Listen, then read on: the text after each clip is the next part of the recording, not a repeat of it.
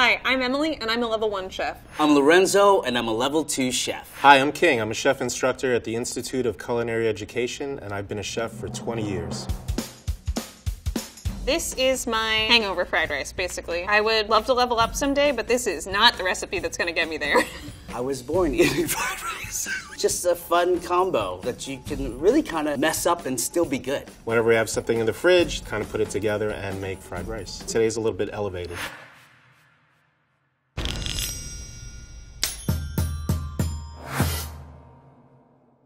The first element of fried rice is rice. I like using day-old rice. It's dried out a little bit. It's not sticky. You don't want to have a clumpy fried rice. Sometimes you don't have old rice, but you still have a hangover, so you have to figure out what to do about that. In this case, it's gonna be make rice. This is our day-old long grain rice that we'll be cooking today. So what I have here is just your standard Uncle Ben's type of rice. I'm going to mix it with water. So I'm gonna bring this rice to a boil. Go, go, go. I'm gonna cover this up and bring it down to a simmer now. And I'm just gonna leave it 10-ish minutes, and my rice is cooked. Look at that. I have two kinds of protein going in. I have Spam. I love Spam.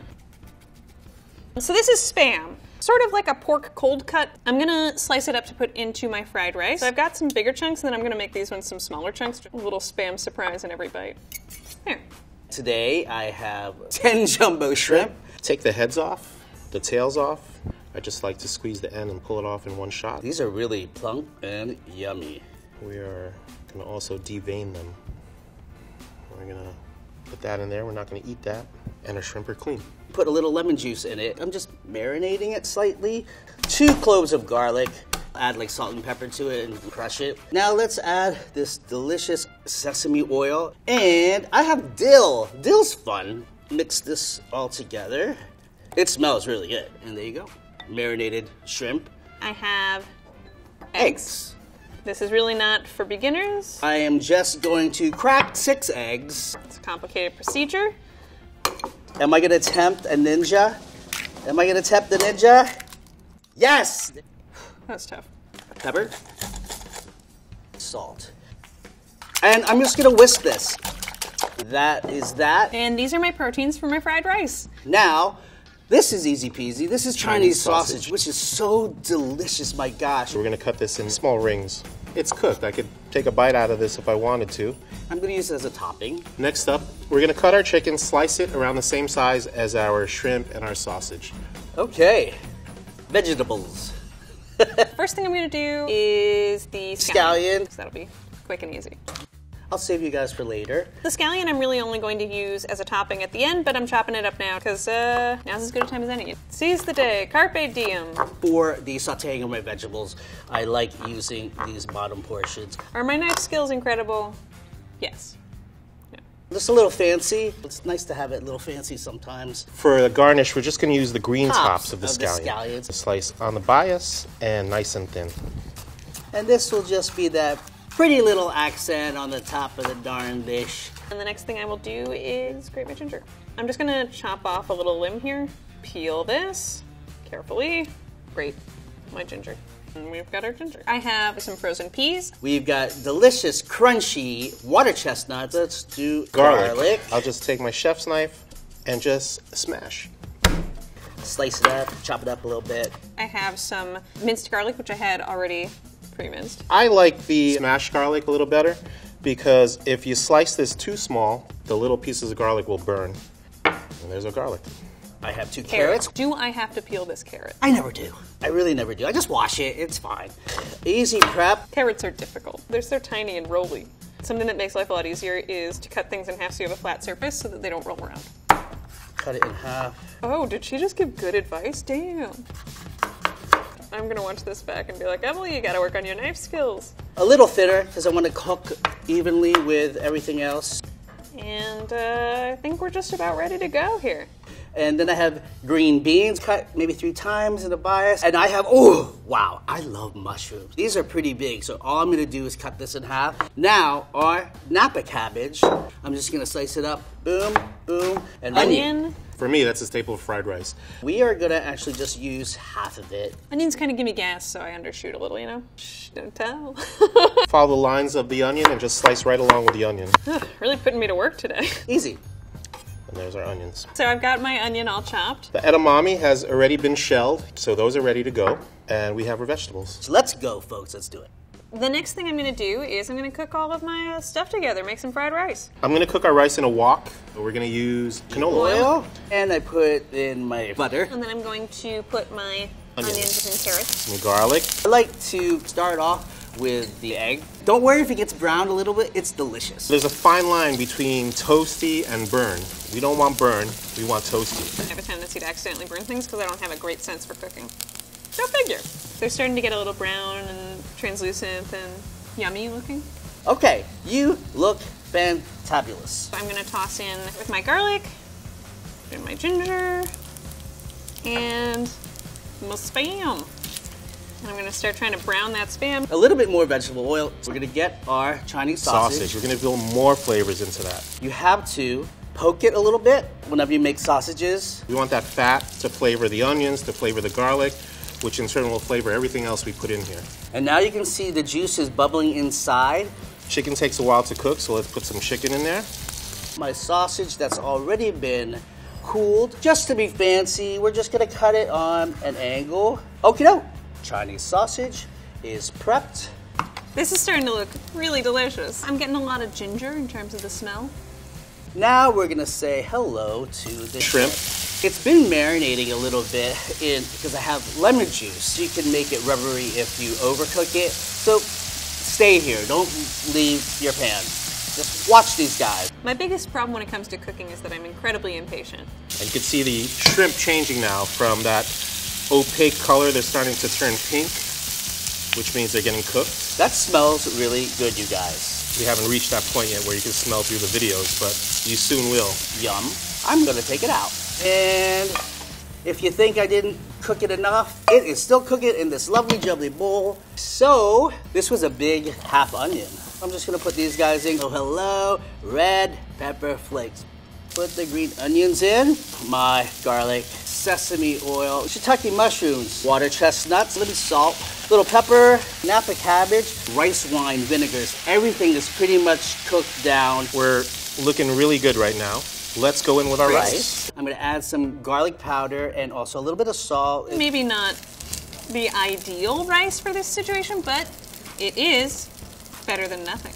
Let's let this get hot again. And I'm just tossing my frozen peas in here. And you are going to go right in this. I'm just mixing it together. We're gonna put a little oil in here, and I'm just gonna crack For our eggs, half. It'll also be my topping for later. Mix our egg. Throw in some of our edamame beans.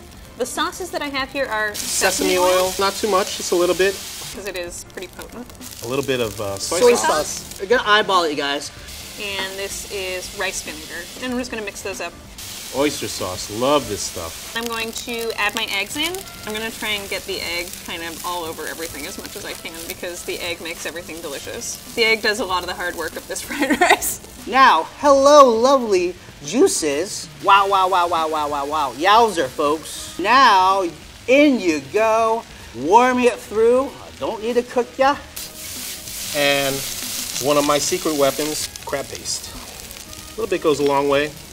I think this is just about done. I've got fried rice. That's our fried rice. I'm just gonna plate it and add some toppings now. So I have my delicious Spam and egg fried rice. Get a little bit of everything. Green beans. Those jewels of shrimp and sausage and chicken. We're gonna hit it now with our Japanese mayo. You use a little sriracha. Yeah. Now, I take a little bit more egg. Yum, yum. My Chinese sausage, delicioso.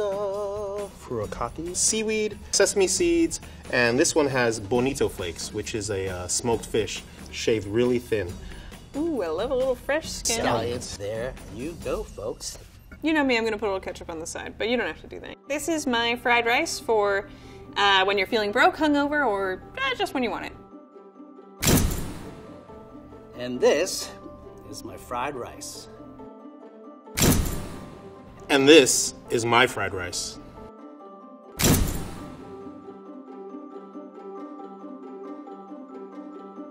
I hope it tastes as good as it looks, because I think it looks really good. Yeah. It just sings. Typically, to be humble, it'd be 8-ish. I'm giving myself a 10. Why not? You know, that mouthfeel from the shrimp, from the crab paste. You taste every little component in there, which is great. I'm gonna have another bite. Fried rice is a dish that truly only is limited by one's imagination and what's left in your refrigerator. Let's take a look at how each of our chefs approached this widely varied dish. Emily cooled her rice briefly, which helps to keep rice grains separated as they condense a bit upon cooling, becoming hard, and thereby maintaining individual grains that can be coated with flavorful fats and seasonings when frying. Lorenzo and King cooled their rice overnight, which has the advantage of having some of the water evaporate very slowly under refrigeration, so their rice was even harder and will stay separated even better. Emily's protein was Spam and eggs. I love Spam, I do. Spam is a mixture of ham and pork. If that sounds redundant, let me explain. Pork is what we call meat from any part of the pig. Ham, however, is pork that comes from a specific part of the pig, its hind leg. There might be other meats in there too. I don't know. That's what Spam's all about. You're not supposed to know. Pork and ham are ground together, mixed with sugar, salt, water, usually potato starch, and sodium nitrate, which gives Spam its distinct pink color and acts as an excellent antimicrobial in cured meats. It also slows rancidity, so you won't have any developed off flavors or odors. Lorenzo used shrimp and Chinese sausage as his proteins. Shrimp adds a wonderful seafood flavor, while Chinese sausage is a broad term for various sausages that tend to be on the dry side, have slight sweet and salty flavors, and a very fine grind. They're also high in fat, so they carry flavors very well. King used sliced white chicken meat, which is lower in fat, lower in connective tissue and myoglobin, which is why it's so light in color. He also uses Chinese sausage and shrimp, just like our level 2 chef Lorenzo. All 3 chefs included garlic and onion, both of which have flavor compounds that become more mild when cooked in oil. When you saute garlic and onions in oil, you extract the lipid-soluble flavor compounds and infuse the rest of the dish with these aromatics as the oil is dispersed throughout. All 3 also used soy sauce, which is a fermented product of soybeans. It's dark in color and very salty. Each incorporated sesame oil as well, which is also dark and infused with a toasty, nutty sesame flavor. It can be a bit overpowering, so you want to use it sparingly. Because it's powerful, you guys. You don't want it to just overpower everything. Emily was the only chef to add ginger, which is distinctive in flavor and adds a slight bite due to the presence of gingerol, which is a chemical relative to capsaicin in chili peppers and piperine in black pepper. She also added carrots for color and slight crunch. Carrots retain their bright orange color when cooked in oil because oil protects beta-carotene from oxidation and bleaching. She added green peas, which were frozen. Frozen vegetables are great to use in a dish like fried rice because they retain their shape and nutritional quality well. Lorenzo added carrots and Napa cabbage. Napa cabbage is rich in vitamin C and has a fair amount of calcium and tastes mildly aromatic unless overcooked, when it can have more of a pungent sulfury flavor because it contains hydrogen sulfide. He quickly stir-fried his rice with no prolonged cooking, so it wasn't a problem here. He added fresh shiitake mushrooms, which will add moisture to his rice, and water chestnuts. Water chestnuts contain phenolic compounds that form cross-links in their cells, and it strengthens the cell walls and keeps water chestnuts persistently crunchy, even after prolonged cooking. King added shelled edamame, which is fresh soybeans, for a bit of extra protein, crunch, and green color. He also seasoned with oyster sauce, made from fermented oysters, and fish sauce, traditionally aged in barrels for weeks to months. All 3 of our chefs added eggs, which are a traditional part of fried rice. Emily and King scrambled their eggs with the rice, while Lorenzo cooked his separately and added them at the end, causing Lorenzo's eggs to look like an addition instead of an incorporation. Whoops. Emily and Lorenzo used non-stick frying pans. Non-stick coating on pans of this type are made from Teflon, which is like a plastic because it's a polymer of long carbon chains stabilized with fluorine atoms. This works well, and you won't have any starchy rice that clings to the bottom of the pan. King used a wok, which is a more traditional method of cooking fried rice dishes. Woks conduct heat extremely well, both in the center, which is the portion of the pan receiving direct heat, and also around the slanted sides of the dish, keeping all ingredients warm. All three cooked at high heat for a short amount of time. Emily garnished with crunchy green scallions and pepper sauce, along with her ever-present ketchup. So we aren't disappointed there. It's spicy, tangy, and tasty. Lorenzo garnished with scrambled eggs and scallions. King also used a pepper sauce and crunchy raw green scallions, but added a visual as well as tasty addition by utilizing Japanese mayonnaise. It's made with only the egg yolk as opposed to American mayonnaise, which typically uses the whole egg. It certainly added visual appeal to King's fried rice.